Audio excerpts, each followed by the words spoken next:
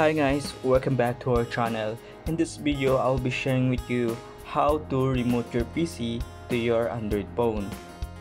First, we will go to your PC and go to Chrome browser and download the Google Chrome or Google Remote Desktop. Make sure you are using the Google browser since this application is an extension to your browser. So we will use this access to my computer and set up remote access. We will click this download button. Once you click the download button, this will appear and click add to Chrome. Now after you click that, click the add extension and this will download. After you downloaded this extension or tool, this will ask you to create your PIN. So you can type your desirable PIN that you can easily remember.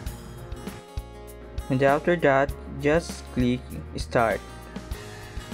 Now we already set up the Chrome Remote Desktop to our PC. It's time to download in our phone. So we will just go to Play Store and type Chrome Remote Desktop. Then click install, and once you install the application, click open. After you open the application from your phone, you will see here your computer. If you are using the same email address or account, Google account, and after that you will type your PIN. Then there you go, you already remote your PC from your Android phone. You can see everything in your computer from your phone. This is how amazing it is. But of course, it might little bit difficult for you since you will be scrolling using your phone screen. It's quite hard actually, but this will give you an access to your computer even in you are far from your place or home, and this is a very big help for us. You can also access your games here just like what I did.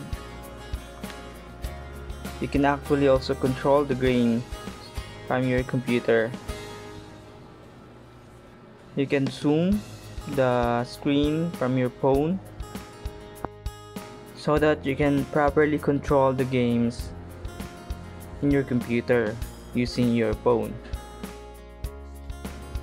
You can also access other applications from your computer to your phone, but the problem is it's quite hard to control from your phone, especially if you want to type some word or search some word. It will be quite difficult. To disconnect the access, just go to the application from your phone and click the three dot and click this disconnect. So now you are already disconnected from your computer, and if you want to reconnect, just click that reload button and click your computer name, and you will be connected easily since you already connected once. So just like that. So that's all for today, and I hope that you learned something in this video. If you are new in this channel, please don't forget to subscribe my channel and click the notification bell below for more videos and tutorial like this. See you in my next video. Goodbye and God bless.